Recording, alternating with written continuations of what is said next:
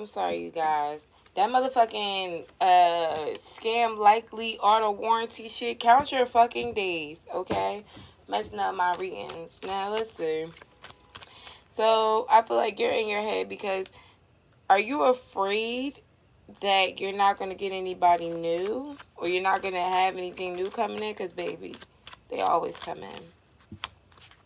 But I see a sense you're afraid that this person is not going to come back. It's this, you want this person in particular. And the crazy thing is they want to come back.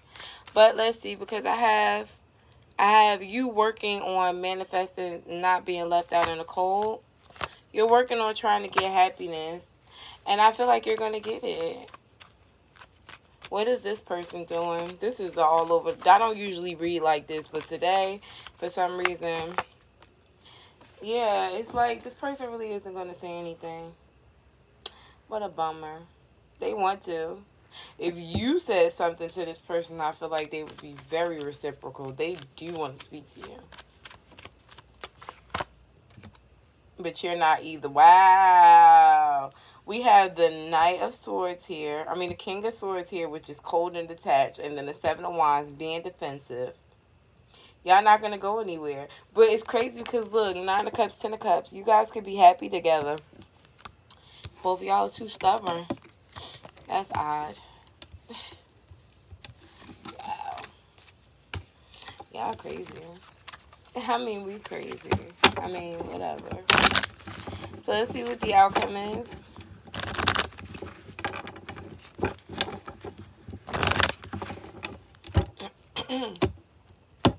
What is the outcome? Spirit, please tell me what is the outcome for Gemini and this person. Ooh, it's 3 exactly. Ooh, 4. No, I'm not going to take them. Too many. That's crazy because I'm seeing the 10 of Cups in here. All right, Spirit, please give me some cards for the outcome. Queen of Swords. Okay, so you're going to be... let me not say nothing too fast. Wait a minute. So I feel like you're going to try to be demanding and tell this person how you feel and want them to express themselves. I don't feel like they are. I feel like the fact that you're so demanding is going to make this person retract. What is the 7 of Swords here for? The 6 of Wands. Yeah, they're getting attention from other people anyway.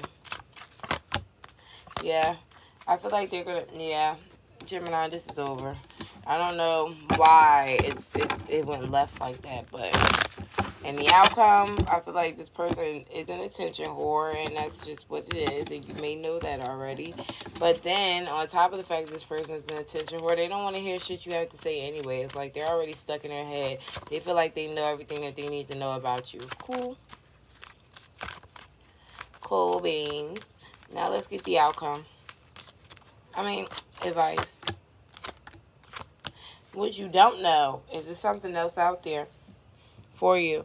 I feel like you're being so stuck and petty on this person, trying to win at all costs when you have a King of Pentacles, maybe a Capricorn, Virgo, or Taurus, who may come in. I also do see on the flip side it working out with a person in particular, somebody who you may not be talking to. It could be the same person, but I do feel a need to open up, to express your love. Look, King and Queen of Cups. This is a weird ass reading. I just feel like you guys are too petty for each other. And this is somebody who does not wait around for nobody. So it's like, okay, you want to act crazy? All right, I'm leaving. Interesting. Let's get one card from the Rebel deck, you guys. It says they broke your heart. They did. They did. But the crazy thing is I feel like you broke theirs too. All right, thank you guys.